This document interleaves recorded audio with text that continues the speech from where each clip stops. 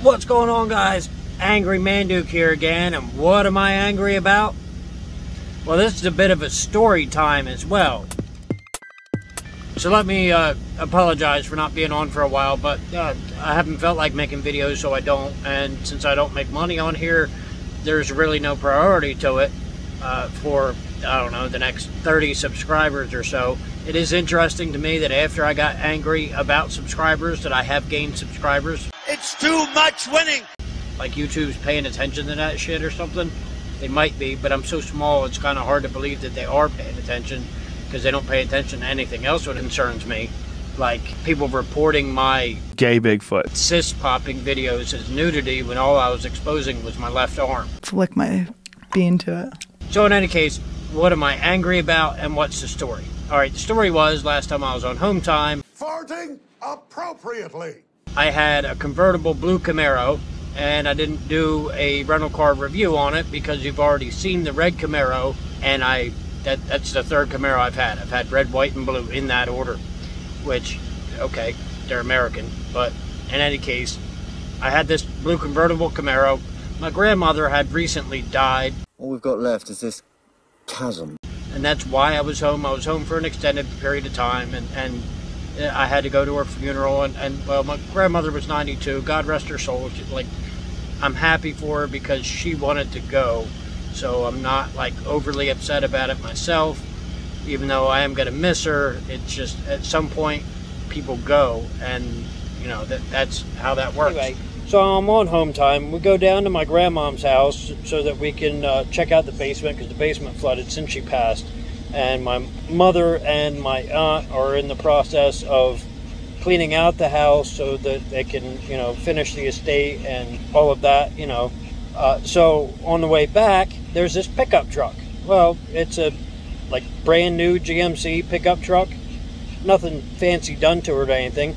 But he's riding my ass, and he rides my ass all the way from the end of 55 to my mother's house, which is about 6 miles.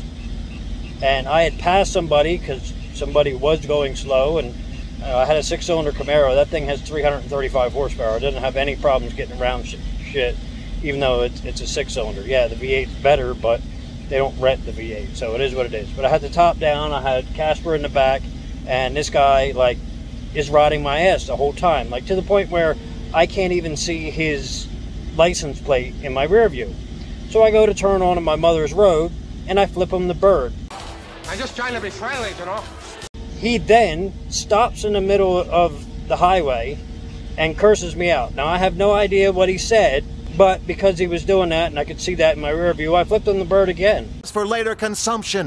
So I go home, and one of the things we did at my grandmom's house was I picked up the Ryobi weed whacker that I got from my grandmom years ago, and so I started, and since I recently had mowed my mom's lawn, I started weed whacking the lawn because it needed it. You've outdone yourself this time, kiddo. And I convinced my mom to get a Ryobi lawnmower that uses the same battery as the weed whacker, so, you know, I'm kind of showing her how to do it and whatnot. Well, about 10 or 15 minutes goes by, and this asshole comes back. That is not okay! Comes to my house, rolls up, so I immediately have to grab Casper, because Casper's ready to, like, you know, tear his face off because the kid comes to me yelling at me about how I gave him the finger. Well, yeah, I gave him the finger. Everything is a situation. So he's got his buddy in the truck with him, and I'm holding the dog.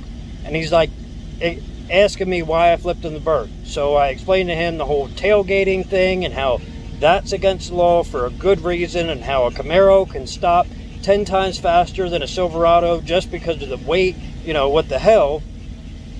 And he goes, well, you know, I just wanted to know why you gave me the finger. You're kind of being a dick. And I'm like, well, I'm the dick? Dude, you came to my house. That's harassment. That, like, I'm being the dick. You rode my ass, which is against the law. You stopped in the highway and cursed me out, which is just retarded. Don't be retarded. And then you came to my house, and you're calling me a dick. Well, fuck you, dude. So he keeps going on and on about, like, the finger and all this shit. Then he says, well, I can come back with somebody, because I guess he wants to fight me, but he's a scrawny little teenage kid, and it's probably his dad's truck, and he's like too much of a pussy to get out of the truck. And I'm not the dude that's gonna like go to your driver door and pull you out of the truck and beat your ass, but somebody is. Pathetic. You know, if you keep going to people's houses when they flip you the bird on the road, which happens to me regularly. I take advantage of that all the time, too. Somebody is going to rip you out of the truck and whoop the shit out of you. It's just not going to be me, because that would also involve Casper biting somebody, and I really don't want that to happen, because at some point the law will get involved with Casper biting people, and then I won't have Casper anymore. And, you know, it's Casper. I love it. He's hot today because we're in Des Moines, and it's like not 85 degrees outside, and it's hot. So anyway, I have to boil the tongue from the head. So anyway, like, I'm like, well, why do you gotta go and get somebody else? So the guy in the passenger seat's like, well, I didn't know what the hell we were coming here for. I'm only here because, like, me and him hang out every day. I had no idea what he meant by we're going for a ride and why the hell we're here. And I was really just worried about you rear-ending me and possibly hurting my dog or my mom who was in the car or me.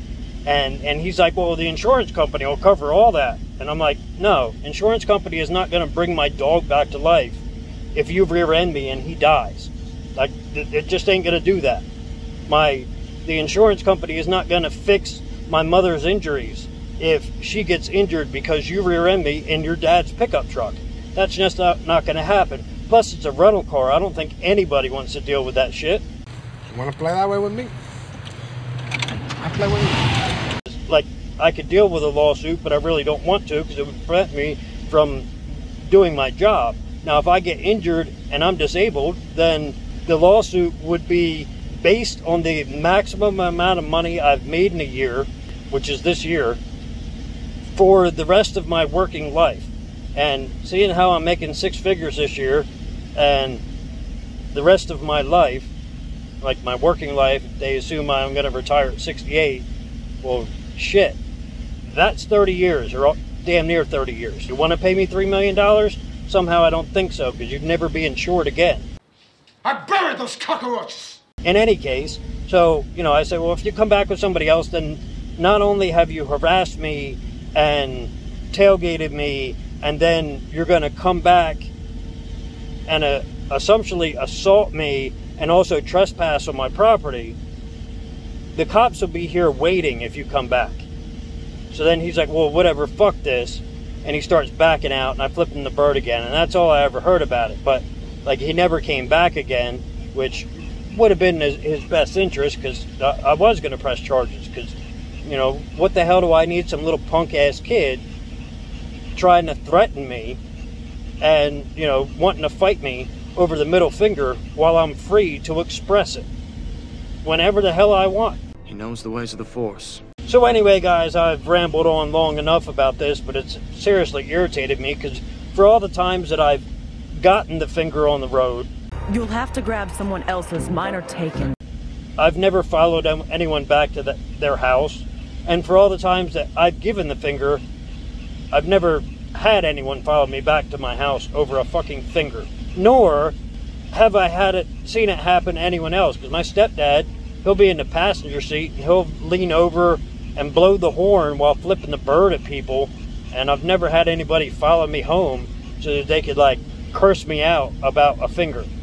So whatever, for every stupid thing you think you've ever done, there's definitely someone else that is dumber than you. The irony is not lost on me. So anyway, guys, thanks for watching. You know I wouldn't do this without you. I'll see all my friends in my next video.